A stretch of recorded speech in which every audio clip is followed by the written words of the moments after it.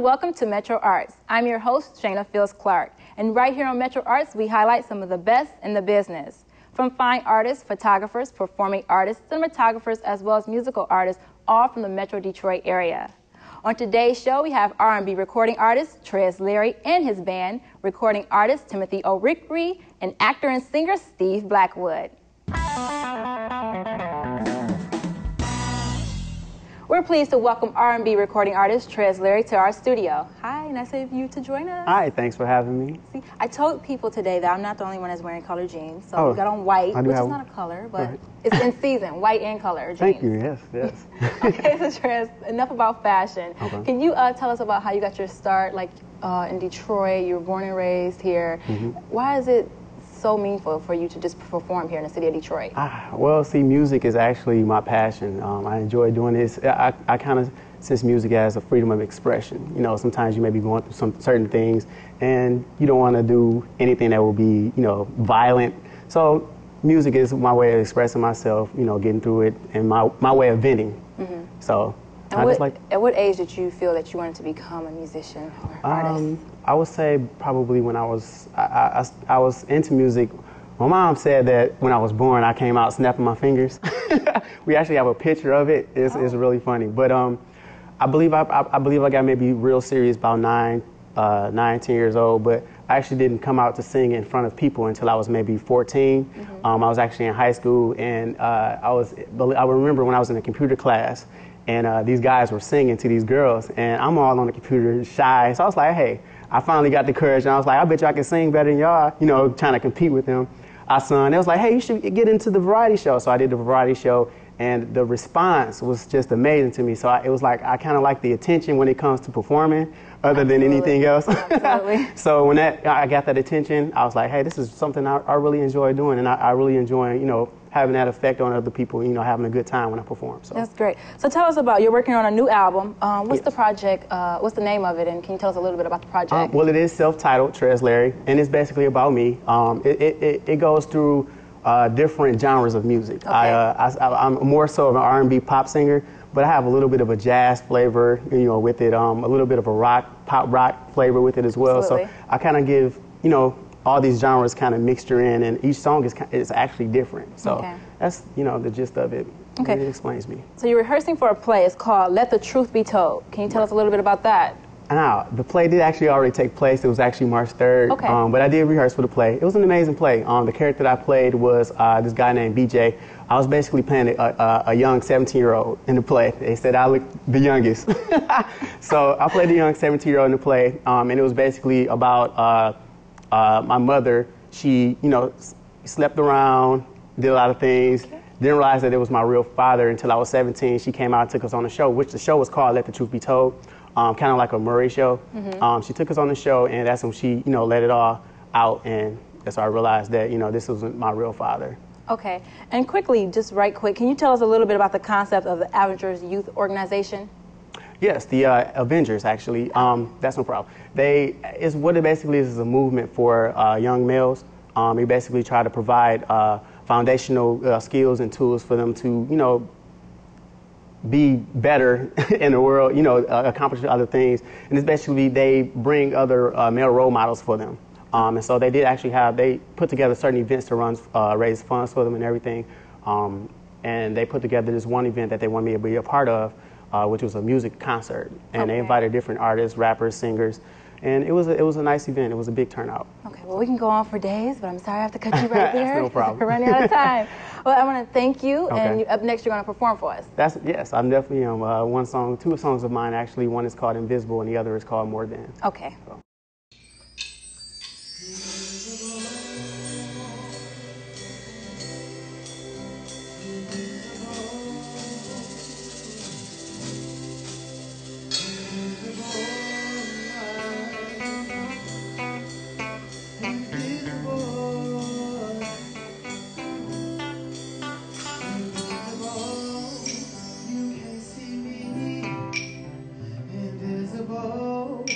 You can't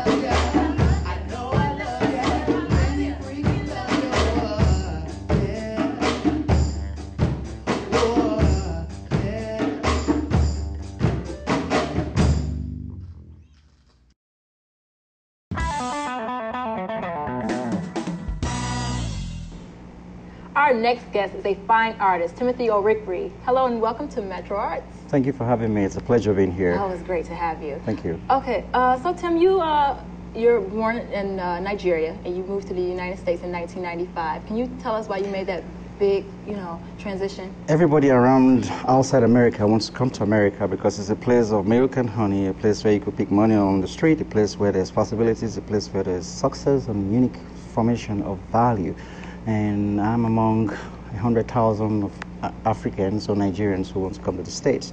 I came here to, in some way, extend my knowledge about art and also find another way to better enhance who I do, what I do, who I am, and the possibilities of creating something better for my future. Okay. Now, you study at Delta State University in southern Nigeria. Is that where you developed the passion for fine art? Actually, I'll take you a little bit backwards because when I was age 17, I didn't even want to be an artist. I met somebody who was creatively, wonderfully, uniquely sound in her creative ability. She was a German-trained Nigerian artist who could do it so fluidly, and I told her, if you do this, I think I can. So technically speaking, I had to go to more tutorials because I was already 17. I didn't take pen and pencil or paint while I was younger, so I had to do a quick fast-forward learning, and I'm still doing that today. After I graduated from high school, I had to go to college, and I spent 1 extra year instead of 4. I had to do 5, so I had to get abreast. And so it started from a primitive, backward, secluded school in Nigeria, and that's where my career blossomed to where I'm at today. Wow, long journey, very long journey. So, is that when you were younger, before college? Is that when you developed, like you knew that's what you realized that you wanted to go into? Actually, it was a disappointment to my parents because my father wanted me to be a preacher like he was. He was this sound, wonderful, dynamic man. And so there was a 369-degree shift because I found that creativity was like expanding your attributes of creating something out of nothing. And so I was determined at age 17 that I could pursue these and create a livelihood, and also an attribute of some historic measure for posterity and for people who are still around. Absolutely. So, speaking about your family, though, I know before we got on camera, I had a little time to chat with you. How does your family support like your artwork, and how do you contribute back at home? Contribute? I know you. It's a cultural thing not to let your family be behind. I come from a family where I have 27 nephews and nieces, 5 sisters, and a mother who I have to call almost every week, and nephews and nieces who I have to conference call. So they support me by praying, but I support them by making them smile to the bank every now and then. But actually, I'm trying to have several degrees in counseling, in art, and in theology and all that. I support them some way from this mindset I think I have in keeping them straight and keeping them upright in some way. But they do enhance my creativity by praying for me every other day and every other hour. That's great, and that's what they should be doing. Okay, now you mentioned as an artist, you're constantly searching for diversity, and you were once quoted to say that creative, imaginative, thought-provoking pieces. So these are some of the pieces that you brought with you today. Are these some of the imaginative, creative pieces? Yes, they are. I don't see things the way the normal creative mind should, and neither should anybody see things in the content of what it is. We're all different. We're all unique by itself. The painting behind me reflects what Detroit is. Detroit is a place of creative giant people like those in the music, like Marvin Gaye, Diana Ross, Smokey Robinson, Eminem, and all these great, wonderful people. So in most of the things I do, it's reflected in the beautiful, creative, musical heritage Detroit has. She's also a place that has wonderful motor, great automotive industry, and it's embedded in the painting behind me. It also has great architecture, like the painting you're going to see back there. I currently am having an exhibit in 5 places at the same time. One of the places I'm having an exhibit reflects the grandeur and the beauty of Detroit. And so it shows the architecture, like the other piece over there, it shows the architecture, but it also shows the massive expanse of water. Sorry to say, just from a different culture, a different perspective, I tend to see things differently, and I try to show that in what I create. Absolutely, definitely more of a positive side of the city of Detroit. I think so. One thing everybody fails to understand is wherever there is a mess, there is a miracle. Wherever there is a burden, there is a blessing. Wherever there is a misguided form of nothingness, there's so much burden. And so my life is a mixture of miracle in the making and a mixture of possibilities. My paintings are in aesthetic value. My paintings aren't something you see and you go, oh, it's great. It's something that gives hope, excitement, beauty, possibilities, success, joy, hope, and strength, and value. And so what I try to do is to craftily create that in these pieces I have. Even though it may sound and look like midnight, it's actually a budding place of fragrance of spring of Detroit. Well, thank you so much for joining us here on MetroArts. You've done a lot. I'm pretty sure you'll continue to do a lot. Thank you so much. It's my pleasure. And we'd like to thank Timothy Orikri for joining us here today. You're watching MetroArts on Detroit Public Television.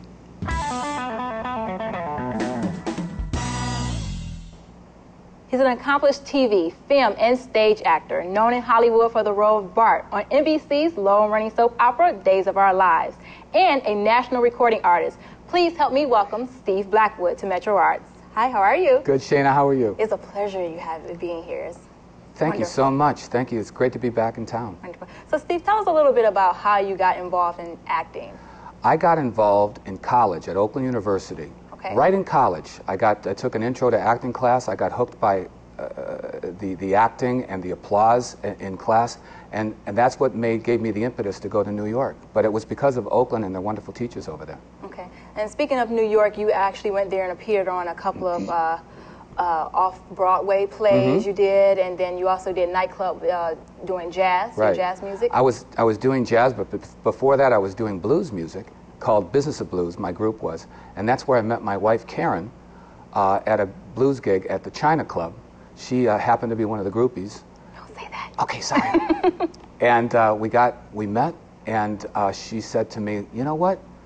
Why don't you go to California? You know, there's not so much film and TV here in New York. You love film and TV. Let's go to California. I said, okay. So we drove across country, and we did that. That was the honeymoon. Oh, so you saved money. I saved money, yeah. Saved a couple of bucks. Okay, so can you tell us, I know you work with various celebrities, Gerard Butler, Jamie Lee Curtis. Explain how it is working with some of those celebrities and the roles you played. It's wonderful to work with to work with Jerry and Jamie Lee, and in fact I work with David Caruso on NYPD Blue, Tyne Daly, and they're all they were so giving to me as a new actor in California. In fact, Tyne even said, Steve, you're a singer, let's play Name That Tune. So when we weren't shooting, she was, we would sing a few bars and she'd guess the tune and I'd guess the tune. And we just had a ball. They were very giving. When they're real pros like they are, they make it easy for guys like me. Okay, absolutely. And then also, you brought a clip with you today. It's called The Machine Gun Preacher. Can you explain a little bit about that? Well, I play a bank manager, a mean bank manager, who denies Jerry Butler, who plays the real Sam Childers from Machine Gun Preacher, a loan to help his kids in Uganda. And he's showing me pictures of kids with their arms torn off and everything, and I'm just saying, no, I can't give you any money. You're leveraged, you know what I mean? So it was a very passionate scene on a very passionate set with those guys. Mark Forster was the director, and I just couldn't have been any happier to be involved in the project. I want you to look at this. It's a 10-year-old boy. Now, he had his arms cut off, just hacked off. This is not necessary. It's not necessary. Could you come back in a minute, please? Here. Please. Now, look. I only got one truck over there. I need the money to get another vehicle. Now, I found this one in Kampala that I can get. We already took out a second on your home. I got a real good deal. Sam, we know what you're doing over there in Africa, and we support it. But I'm telling you, we cannot give you any more money. Hear what I'm saying. Sam, look at this. You're completely leveraged. See this? Yes. This girl watched her family being killed, and then they set her on fire. This is not necessary. You see that? No, John, just look at John, look at the picture. Look at the picture. Now, I ain't asking for money for a hot dog or a vacation or something like that. I'm asking for an extra vehicle so that I can save some children, John, okay? Do you understand that? I do, but I'm telling you... But nothing! But nothing. Now, I need you to get in your little book there and do whatever it is you gotta do to get me that loan. Don't tell me to calm down! And what are some future projects that we can expect from you? Well, the future... being teaching. Yeah, teaching, and not only the big project is that it's so funny. I went to Oakland University, and now I'm going to be teaching at the Honors College in the fall. So I come full circle, and I'm also going to be teaching at Hillsdale, and I do my classes every month in Bloomfield Hills, as well as doing gigs at the Music Hall and Baker's Keyboard and all around. And now I'm incorporating more of my blues, and you're going to see me do a song from my new CD with Robin Ford. Into my jazz act, so I'm finding that I'm going back to my roots, which was blues, and I'm doing that. Okay, that's so great, Steve, and thank you for joining us here on MetroArts. It's been my pleasure, Shannon. Up next, Steve will perform a blues selection entitled In the Heat of the Night.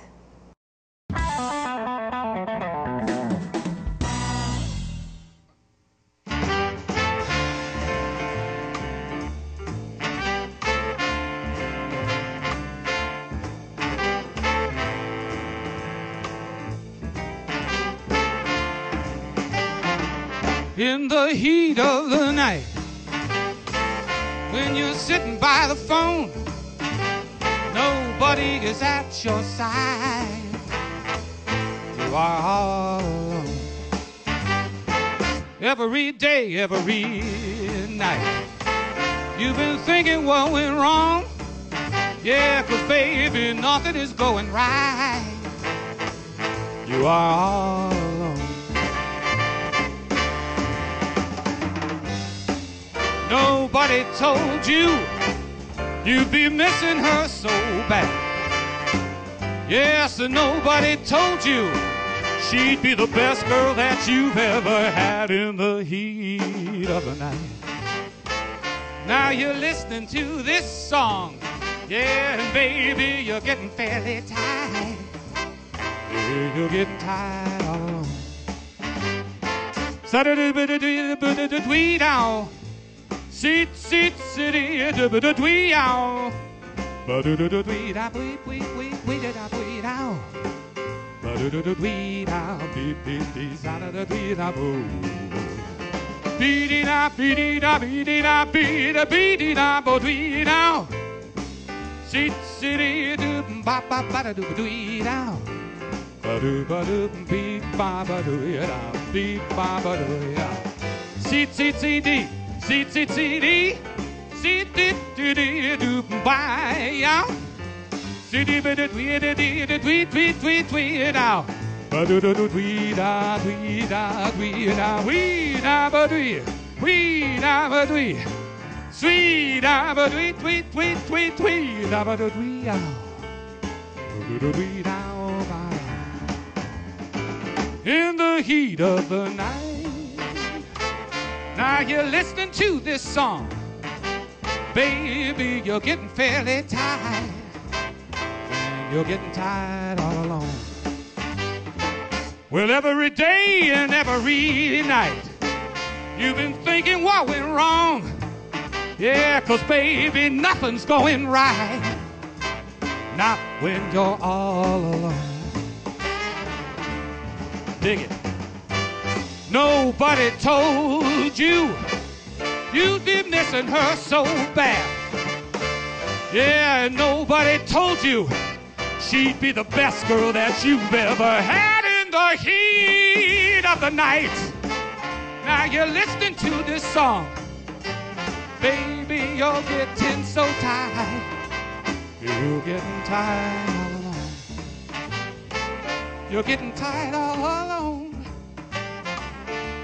You get all alone, all alone, all alone, all alone, all alone. All alone.